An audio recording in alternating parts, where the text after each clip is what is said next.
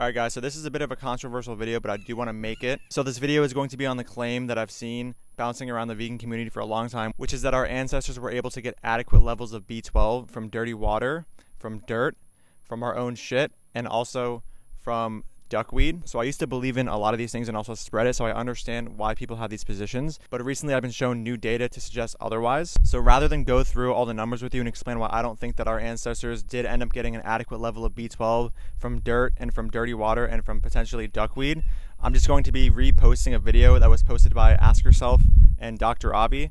So Ask Yourself is a vegan YouTuber. He does a lot of moral philosophy. And then Dr. Avi is a plant-based medical doctor who's very versed in the empirics and the scientific data. He's extremely well-read and probably, in my opinion, the most well-read person in the vegan community when it comes to nutritional science and just scientific claims in general. And I'm just going to say again that, I did believe in these myths before I came across Avi's work, so I understand why people believe in this. And I just have to ask you guys to really be objective here with what you're about to watch and really ask yourself honestly if you think, after watching these videos, that our ancestors did get an adequate level of B12 from dirty water, from dirt, and from our own feces, and also duckweed. All of the research cited in the video that I'm going to be playing is also going to be in the caption of my YouTube version of this video. So if you're watching this on Instagram and you want to see the actual data and the research supporting the claims in this video, just go to the link in my bio and you'll see my YouTube link, and then just go to the actual YouTube version of the video and you'll see in the caption all the citations, all the research, all the links. And just so you guys know, me, Dr. Avi, Ask Yourself, and anybody else who doesn't believe that we actually got adequate levels of B12 from dirty water,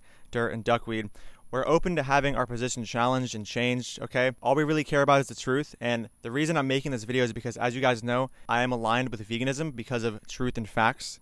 Truth and facts are what I care about the most, not what perceived message or truth will be most convenient to the vegan message, okay? So if I find out that a claim that I've been believing for a while that supports veganism is actually false, I will, without hesitation, make a video on it and explain myself and, show the data to support the belief. And if you have data to challenge what I'm saying, please send it my way and I'm open to viewing it, okay? I'm not an ideologue, neither is Dr. Avi, neither is Ask Yourself. All we care about is the truth. And I'm also going to be putting a link to the Discord that Ask Yourself has, where if you want, you can actually challenge Dr. Avi on this. If you have any sort of contentions with the stuff in this video, you can go to him and just ask him. And just to be clear, you should bring data and be equipped with some data if you're going to actually challenge him on the empirical claims made in this video about B12 and our ancestors. And guys, again, please, I'm just going to say it one more time, be objective and listen to this. We need to be a very truth-based movement and based in facts. Okay, the more fact-based our movement is, the stronger we're going to be, and the more rational we're going to be to people like Dr. Avi and people that are really good at empirics and data and studying and research, people that aren't vegan yet. And if those people see that we are a movement that are based in facts and scientific research, and we don't exaggerate claims, we don't make myths, we don't spread myths, etc., if they see those things, they will be much more inclined to join our movement. And those people are very crucial to making our movement strong, because fact-based, well-read, scientifically literate people are very useful when it comes to getting the message out. And one last thing I want to say before I get on with the video. As you guys have seen in my other videos, I always make the claim that it doesn't matter if eating a vegan diet is natural. So in this case as well, I'm going to say that again. It doesn't matter if we couldn't get B12 naturally in the past. It doesn't matter if right now the only way to get B12 is through a supplement and a way that is not a natural way. These things do not matter whatsoever. What does matter is that we have the supplements, we have the means of getting B12 in a way that isn't natural, and we have a way to avoid supporting an animal holocaust, okay? So I want you guys to understand that if this claim that we got B12 from, the dirt and dirty water and all that is found to be false, this doesn't take away any of the argumentative power that we have in the vegan movement for animal rights. It doesn't really matter if we can get B12 from dirt or our own shit or whatever. It doesn't matter for herbivores. None of this actually matters. What matters is that we can choose to live a life that is nutritionally adequate, that doesn't require animals. And that's really all we need to be saying from the forefront. Nothing about if it's natural or any of that. Just the fact that we can do it. All right, guys, that's really all I need to say. If you have any contentions, again, just comment below, send your research, send your studies, and also go into the Discord. And if you want to talk to Avi himself, the person who came up with these numbers and found these numbers and did all the calculations, you can also reach out to him within the Ask Yourself Discord. Thank you so much for watching, and let's get on with the video.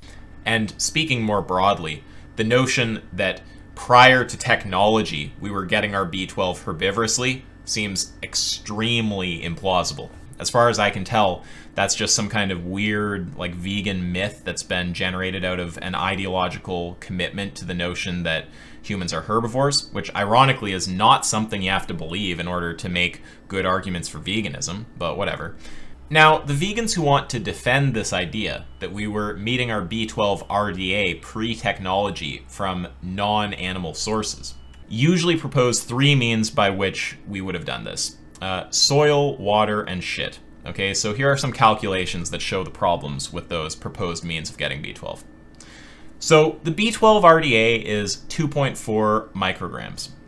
The B12 concentration in soil, this is a highball, keep in mind, is 0.014 micrograms per gram. So if we divide the RDA by the soil concentration, we get 171.4 grams. Remember, that's with the highball. So if you think you're eating, basically a quarter pound of dirt a day, then maybe that's possible.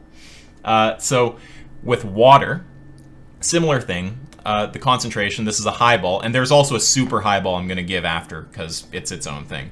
The highball is about 0.005 micrograms per liter. So divide the RDA by 0.005 micrograms per liter, we get 480 liters. You think you're drinking 480 liters of water a day? That's more than a bathtub. A standard bathtub is like 300 liters. Now, there's also the shit means of getting B12. I call this the all people, no cup hypothesis because it's kind of like 2 girls, 1 cup, except it's all people and there's no cup because it was pre-technology.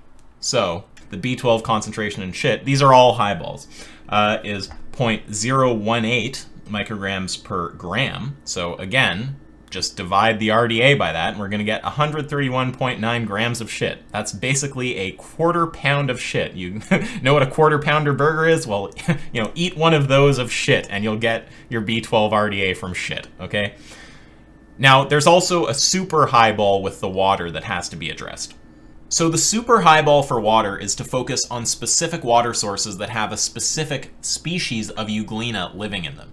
This euglena elevates the water's B12 concentration.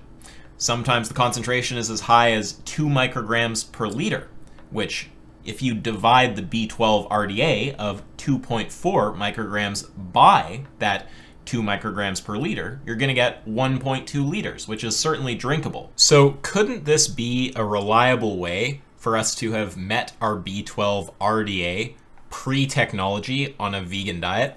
Well, there's a few problems with that. So firstly, if you look at the B12 concentration over time, you can see that it's highest when the euglena is blooming. And in fact, for the majority of the year, you would not be able to meet your B12 RDA drinking any kind of reasonable amount of this water. Now, granted, it's not over a bathtub like with most water sources. This super cherry-picked water, you're only looking at, 12 liters a day, 24 liters a day. Nothing that crazy. So here's what we'd have to assume to make the euglena hypothesis work.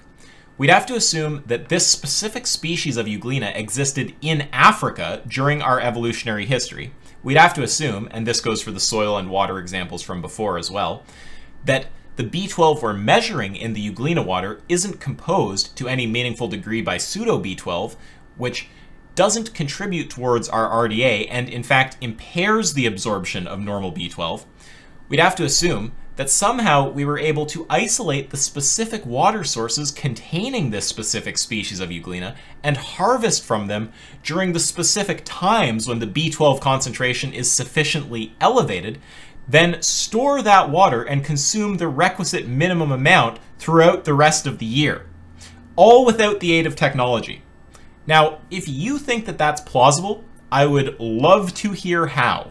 I guess I should talk about duckweed for a second. It's a lot less common to hear duckweed put forward than soil or water or shit as a means by which we got our B12 RDA from vegan sources prior to technology, but it does still sometimes come up, so I'll deal with it quickly. There are 2 species of duckweed that have been shown to have high enough B12 concentrations that we'd be able to get our RDA from them without having to consume an absurd amount. These are Wolfia globosa and Lemna minor.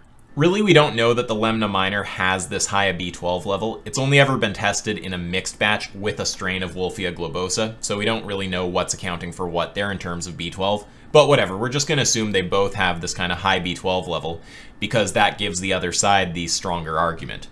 So the problem with this hypothesis is that both of these species of duckweed are scant in Africa, and even if we give a huge steel man and assume that all duckweeds have the same B12 concentration as these particular duckweeds, if we look at the duckweed distribution in Africa, there's no reason to believe this distribution is concentrated enough that a nomadic species could reliably find a duckweed pond to sustain their B12 RDA. And in case there's any confusion, those dots are not to scale. It's not as if there's these huge chunks of Africa that are covered in duckweed. Those are actually just points. They're blown up so you can see them. I'll also point out that these calculations came from Dr. Avi. He's a vegan MD, but he has no problem at all going after the sacred cows of veganism, right? He just cares about what's true, and he's happy to shit on vegans or make them realize they're talking about eating quarter pounders of shit when they're saying something silly. So maybe you should talk to someone who does understand the health science, who takes a vegan position, and who's not got some kind of insane ideological bias, who has clearly demonstrated their willingness to criticize, vegan bullshit.